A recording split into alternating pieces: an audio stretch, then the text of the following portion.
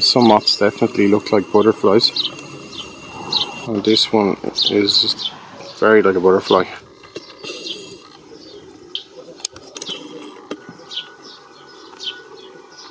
That's the Magpie moth.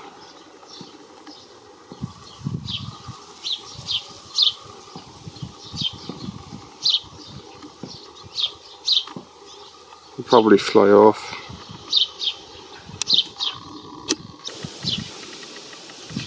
Now, there's also a small magpie moth, which is a different species, but this is the true magpie. It's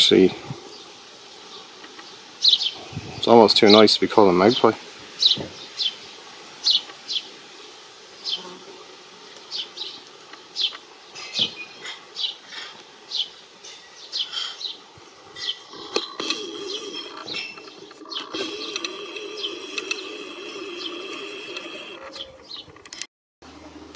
This beautiful moth is the grey dagger, and it's a lovely moth. It's on the larger side of medium, and it's just really boldly coloured. Now, it could technically be the dark dagger, but I think it's too bright for that.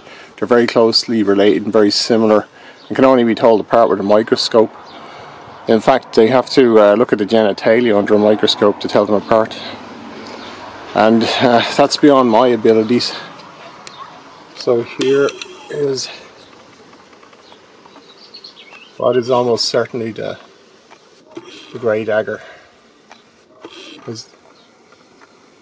Yeah, there we go, lovely.